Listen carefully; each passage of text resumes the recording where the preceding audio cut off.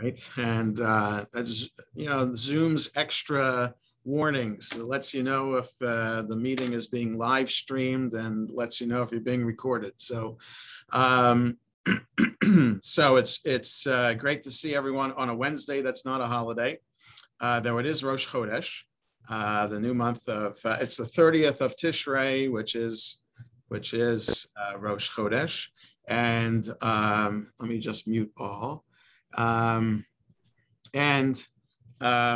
So the portion this week is Noah. And what I wanted to focus on first this morning is the end of the portion, the beginning of the seventh Aliyah. So we're in the portion Noah, chapter 11 of Genesis, and it's page 58 in the Eitz Chaim, but look for the seventh Aliyah of the portion Noah, which is the start of chapter 11. So that's where we're at. So what we're going to do is look at these, the short story that's presented here, 9 sentences about the Tower of Babel.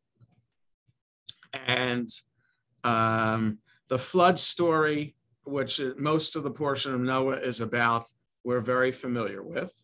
And I thought the Tower of Babel story we're familiar with, but maybe not as familiar as the flood story. So that would be, I thought it'd be interesting to focus on this. So the blessing for Torah study, Baruch atah Adonai Eloheinu melech haolam, asher kitshanu b'mitzvotav v'tzivanu la'asok b'divrei Torah. So here we are, chapter 11. Vayehi chol haaretz.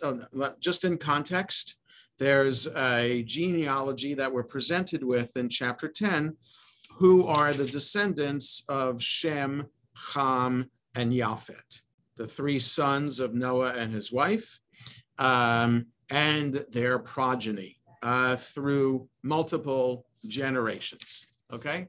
And then we get to chapter 11, okay? So verse 32 says, these are the groupings of Noah's descendants according to their origins by their nations, and from these the nations branched out over the earth after the flood.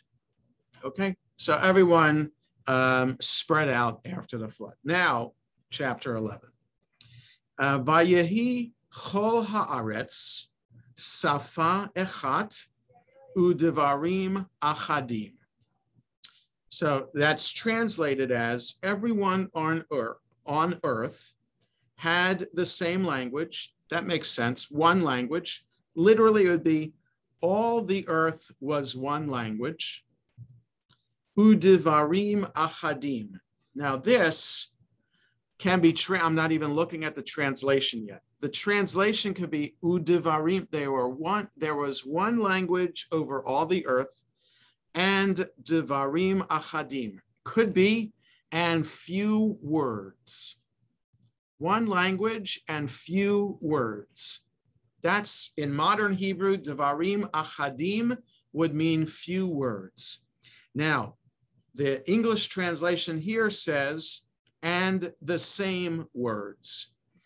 Sepharia, which has the older English translation, the 1917 JPS translation, has everyone on earth had the same language and the same words. So that I don't get. From the words devarim achadim, I don't understand how that can be translated as the same words. I can understand the few words, but I just don't get same words. Okay, so now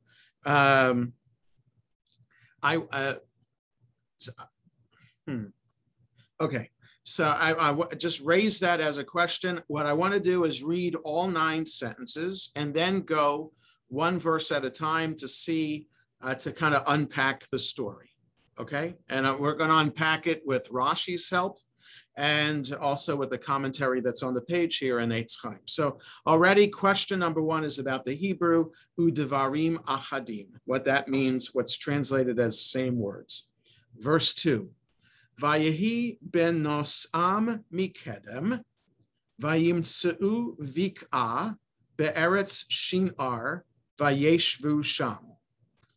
And it came to pass when they traveled from the east, they found a valley in the land of Shinar and settled there. Who? Who did? Who's the they in this verse? Who are the people who went to the valley in the land of Shinar and settled there? Are they just from verse 32 of chapter 10? We don't know. So that's another question. Who are these people referred to here anonymously as settling in this valley? Verse 3. Vayomru ish el re'ehu, hava nilbina levenim, v'nisrefa lesrefa, v'tehi lahem halevena la'even, v'hachemar hayalahem chomer. They said one to the other, let us make bricks and burn them hard. Okay, I'll go with that English translation. And the brick served them as stone, and bitumen, or pitch, served them as mortar. Okay, so this parenthetical note, why they're using bricks and what they're using as mortar. Vayomru, and they said, Hava nivne lanu ir, let's build us a city. Umigdal virosho b'shamayim, and a tower with its head in the sky. V'na'aseh lanu shem, and we'll make for ourselves a name. Pen nafutz al pnei ha'adama, else we shall be scattered all over the world. Okay, so build a city and a tower to make sure that they stay close together instead of being scattered. Okay? Verse 5, Vayered Adonai lirot et ha'ir ve'et ha'migdal. God came down to see the city and the tower, asher banu b'nei ha'adam, that the sons of the man built. Okay, now, the English translation says that that man had built. Literally, I'm doing the literal translation, that the sons of the man built. Vayomer Adonai, hein am echad v'safa achat lechulam v'zeh hachilam la'asot. And God said, there is one people and one language for everyone, and this is how they have begun to act, or this is what they have begun to do. Va'ata lo yibatser mehem. And now nothing will be out of reach. Kol asher yazmu la'asot. Anything that they initiate, they can do. Okay, so God says, this is what they're doing. Nothing will be out of reach for them. Anything that they plan to do, they'll be able to do. 7, Hava nerda v'navla sham sfatam. Let us, now presumably this is God talking, let us go down and confound their language. Asher lo yishmeu ish sifat re'ehu, so that just one second, I just have to.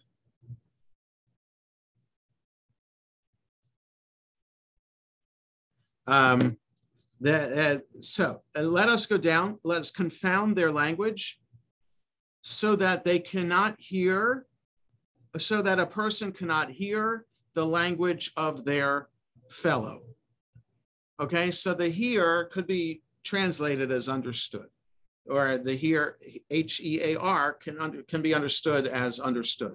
So that I'll confound their language so that one person cannot understand what the other person is saying. 8, Vayafetz Adonai otam misham al pnei kol haaretz vayachdilu livnot ha'ir. God then dispersed them over all the earth, and they stopped building the city. Al Kain kara shema Bavel. Therefore, its name was called Bavel, right from the verse 7, Navla, to confound, Bet Lamed He, here Bavel, Bet Lamed. So 2 of the letters are the same. So therefore, it was called Bavel, because there, Kisham Balal Adonai Sifat Kol Haaretz, because there God confounded the language of all the earth. Umisham Hefitzam Adonai, and from there God spread them al Pnei Kol Haaretz, on the face of the earth. Okay, this is the story. And then it goes on to provide us with the genealogy of the son Shem. So we have Ham and Yafet in chapter 10, genealogy. We have the Tower of Babel story, and now the genealogy of the son Shem. Okay, so this Tower of Babel story, 9 sentences, comes to it comes as an aside in this story, in the genealogy. Okay, so before we get to one verse at a time, what kind of impression do you have of this story? What did the people do to merit God having to come down and to confound their language? Is what they did so bad? And any other questions you have about the story before I look to Rashi? Anybody have any comments?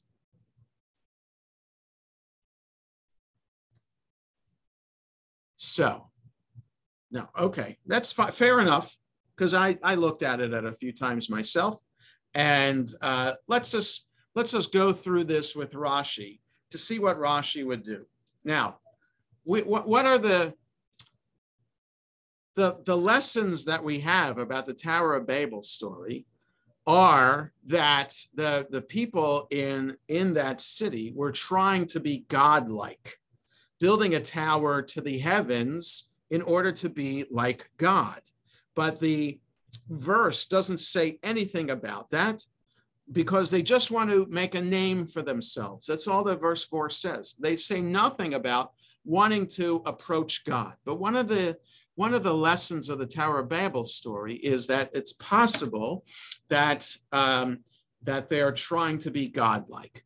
So that's one thing that I just want to point out, that there are certain impressions that we have here that they're doing something incredibly wrong, where really, by looking at the verse, the story is just trying to come to explain how people got dispersed over the land and how cities came to be. And this is just one of several origin stories that we have in the first 11 chapters of Genesis. Like, why do women have pain in childbirth? Why do men have to work hard for a living? So that's all part of the Garden of Eden story. Where did all people come from? Where did animals come from? Where did the universe come from? Yeah, and maybe the tower, Dennis is suggesting in the chat that maybe the tower could have been used for idol worship. Again, lessons to be learned by the rabbis, but nothing in this story has anything about idol worship. There is no idol worship in this story. So the origins, and also the origin story, maybe this is the origin story of Babylonia, because later in the Bible, Babylonia is the nation that destroys the first temple in Jerusalem. So who are these Babylonians? Well, look at these Babylonians. They were trying to make a name for themselves, and God confounded their language. So that's who this Babylonian people are. So maybe the story is written closer to the time of the destruction of the temple in order to provide some kind of comfort to the people of Israel at the time. These Babylonians were a tool of God at that time, and so we're going to be saved again, possibly from these Babylonians by God. So there's a bunch of layers to this story that perhaps are based on nothing from the story itself. So Rashi is a good place to turn because Rashi provides for us information from rabbinic literature. So going through the story phrase by phrase, what is everyone on earth had the same language, and Rashi says, what is that? So he asks, what is that language? And he says it's Hebrew. So that we don't know, and that's from the Midrash. So the original language that everybody's speaking is Hebrew. So that's a nice Midrash, right? So we know that Hebrew is an ancient language, but is Hebrew the oldest language? It's not. It's a language that developed from earlier Semitic languages. There are languages that are extinct, like Ugaritic and Phoenician and Sumerian, that all lend themselves to as precursors to Hebrew. So we know that there are languages that are older than Hebrew, but for the rabbis, it makes sense to them that the oldest language would be Hebrew. So now, what is this phrase, Devarim Achadim, which is translated here as same words, or as I translated as few words? So how can we understand? It's an awkward phrase and it's an unusual phrase.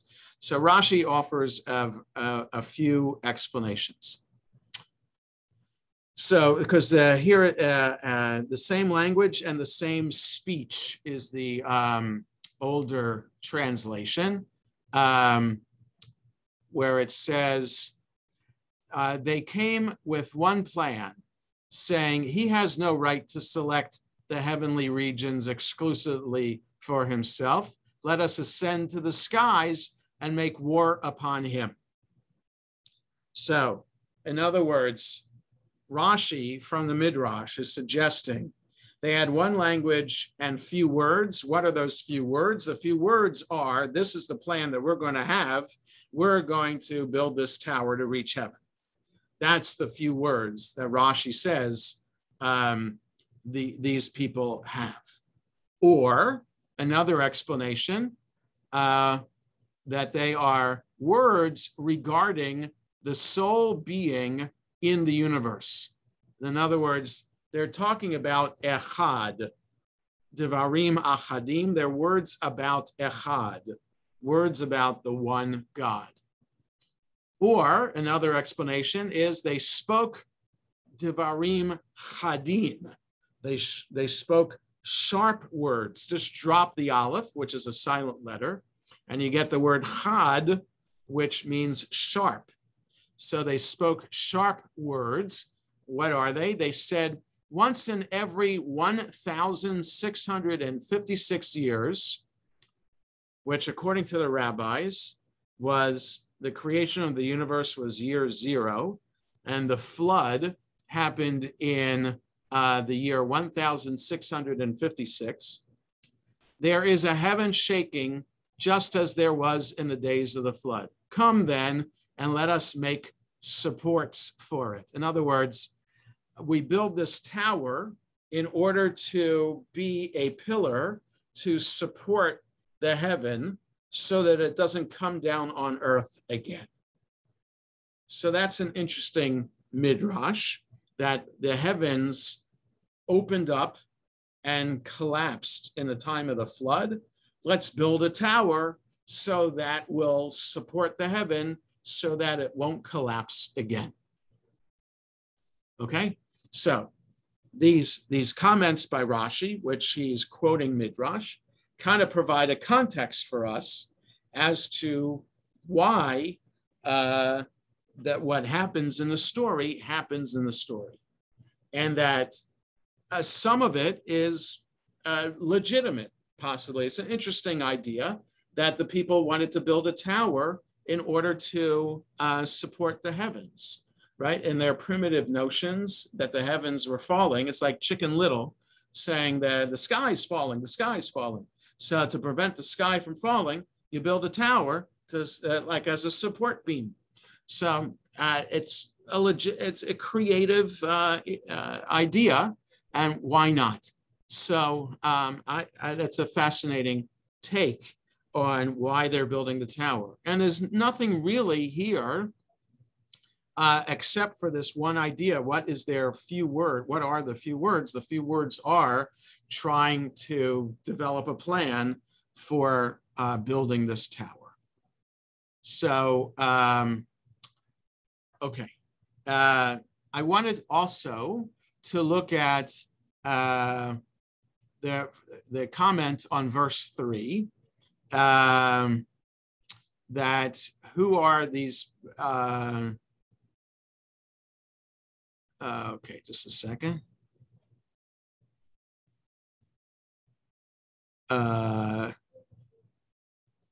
Right, so just 1 second. There is, I'm just looking ahead. Okay, in verse 5. In verse 5, why is God coming down? And what do we learn from God coming down? So Rashi says, the Lord came down to see. God really did not need to do this, but Scripture, Torah, intends to teach the judges in the future that they should not proclaim a defendant guilty before they have seen the case and thoroughly understand the matter in question. This is to be found in Midrash, right? So in other words, God coming down to check out what's going on here in the city of Bavel serves as halachic proof for why judges need to investigate before they reach a ruling. So from this completely legendary folk story, the rabbis are also learning some law and procedure that this is what judges are supposed to do when they begin to handle a case. Okay? And then it says, why are the people referred to as Bnei Ha'adam, the children of the man? Right? So that's also an awkward phrasing here because the English doesn't make it awkward. It just says, the Lord came down to look at the city and tower that man had built, kind of glancing over the unusual Hebrew here, which has the letter He. So it's not man, but it's the man. So it's Rashi says the children of the man. So he says that it is Adam. But whose children could they have been except the children of Adam? Right? We're not talking perhaps the children of donkeys or camels, but it means, right, so he's saying that in kind of a facetious, sarcastic kind of way. Of course they're going to be people that we're talking about, but why? Why does it say the man? But it means the children of Adam, the first man, who proved himself ungrateful when he said in chapter 3, the woman whom you gave to me, she gave me the fruit of the tree. So these people also were ungrateful, rebelling against God, who had showered kindness upon them and had rescued them from the flood. So why are they referred to as the children of the man, meaning the children of Adam? Because just like Adam had this particular personality trait of being ungrateful to God for having created woman because woman gave him the fruit to eat. So too, these people are ungrateful too. And the rabbis understanding their being ungrateful through the act of building this tower. Why do you need the tower to reach heaven? Just be grateful to God that you're alive and that you are here to populate the earth after the flood. So that's an interesting take too. Just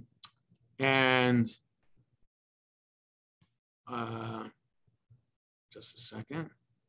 Right.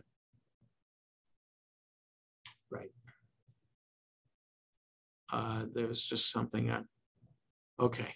So God, the punishment for that God imposes upon the people is to scatter them over the earth. So if the rabbis think that building the tower was so bad that they had to be scattered over the earth, they ask this following question. Rashi says this teaches that they have no portion in the world to come. That is, that for being scattered over the earth teaches the rabbis that they have no portion in the world to come. Which sin was greater? That of the generation of the flood or that of the generation of the dispersion? That's what this is, the dispersion after building the tower. The former, the generation of the flood, did not stretch forth their hands against God. The latter did stretch forth their hands against God to war against God. Surely then the sin of the generation of the dispersion was greater. And yet the former, the generation of the flood, were drowned, and these did not perish from the world. So in other words, this generation of building the tower was seen by the rabbis an attack against God. The generation of the flood, they weren't attacking God, they were just immoral. So why were the immoral people destined to die by a flood, where the people attacking God only were dispersed over the face of the earth? But the reason is, Rashi says, that the generation of the flood were violent robbers, and there was strife among them, and therefore they were destroyed. But these conducted themselves in love and friendship. As it is said, they were one people and had one language. You may learn from this how hateful to God is strife and how great is peace. So even though the rabbis are suggesting the people were idolatrous by building this tower to reach God, they were still peaceful people. And God prefers peace, even among idolaters, than God over violent robbers. So I wanted to spend time on this section and just to have us understand the rabbinic understanding of this story, to put it in that context, because the story itself, as we saw, is kind of sparse in its details. And how do the rabbis fill in the gaps, and what are the interesting lessons that we're learning? So a fascinating lesson about why the flood came and why God didn't destroy this generation with a flood. Another fascinating idea as well as to why the people are building this tower different from what's presented in the Torah too. So now, if we let's just look below the line now in the Eitz Chaim on page 58.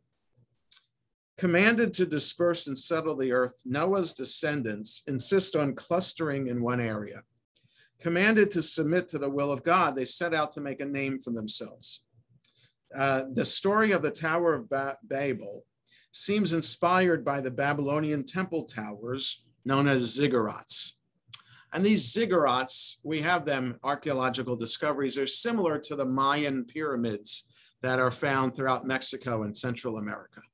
It's that kind of shape and size, that the purpose of the ziggurat in ancient Babylonia is to try to reach the heavens. So the Eitz Chaim goes on. Can we sense here the Torah's ambivalence about large cities with the anonymity, crime, and lack of neighborliness they represent? or its suspicion that technology, the celebration of human ingenuity, will often lead to idolatry, people worshiping the work of their own hands. So that's another lesson as well, right? People coming together, using their own labors and their own knowledge to do things that might lead them to be arrogant and thinking how great they are.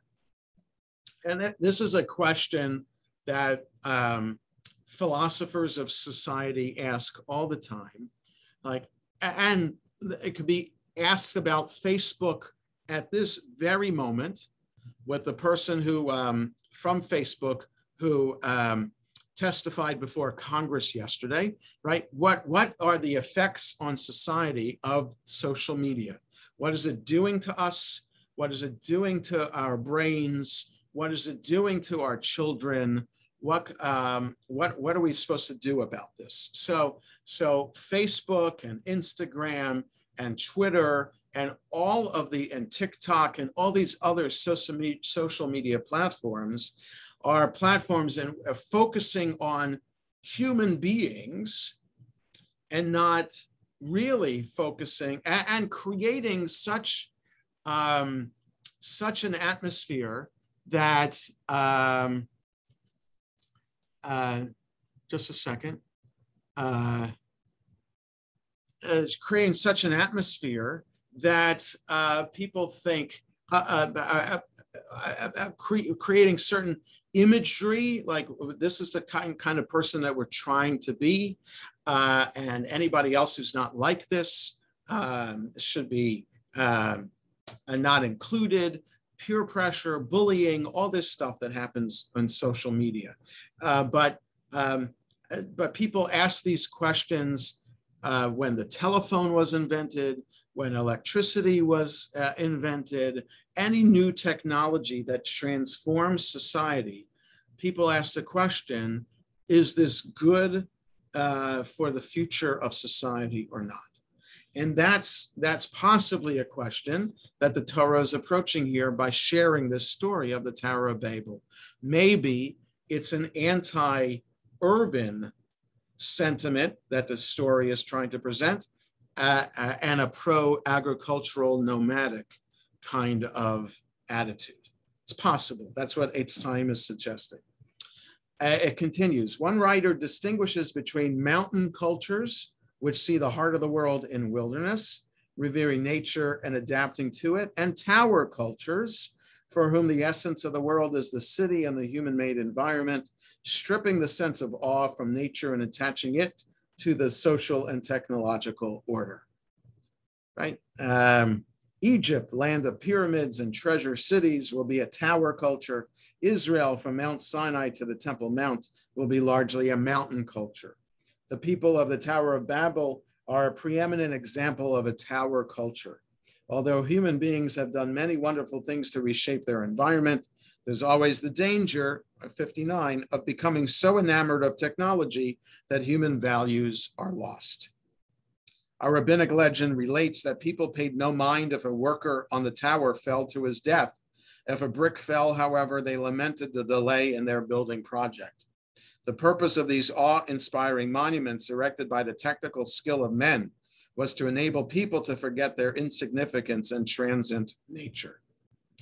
Right. So these fascinating philosophical ideas about what the Tower of Babel represents, and that what are the long-term impacts on our society, and what should be the values that we should be representing. Okay, so this is what I wanted to share from the portion Noah today. Any questions or comments you have? Because otherwise we'll end here early today, because there are just other things that have just been happening here in the office that I have to attend to. Any other questions? Yeah, I just wanted to say I'm just amazed at the imagination involved in these sections. Yeah. Yes. I'm sorry. I have No, it's okay. The imagination is really fascinating, and the creative mind of the rabbis is really immense, and you know, just to use word associations. You know, it's not unlike people who are literary scholars, like a Shakespeare scholar or a Homer scholar. You know, someone who would take each and every word and kind of compare it to other words that appear elsewhere in Shakespeare or Homer, or like, I don't know, like my kids were into Harry Potter books when they came out. So allusions in book 7 to book 1 and vice versa are fascinating. People like to make those allusions. So the Bible, which could be argued a more important religious lessons to be gained, and, you know, guidelines for how we're supposed to lead our lives, to then get those lessons from word associations found in the Torah itself. It's just fascinating stuff that the rabbis do. And so there's no end to their creativity. And when they make this association, they think that it's meant to be found. The Torah is written in its unusual way in order for us to derive these lessons. Yes, Sumner. Yeah. So that's it's just fascinating, the work of the rabbis in Midrash. So, and we'll see more of it as we continue to study the Torah portion of the week. So I hope everybody has a good day. I'm sorry that I'm ending a little bit earlier than usual. I hope you understand, and have a good rest of the week, everybody. Thank you. Take care. Thank you.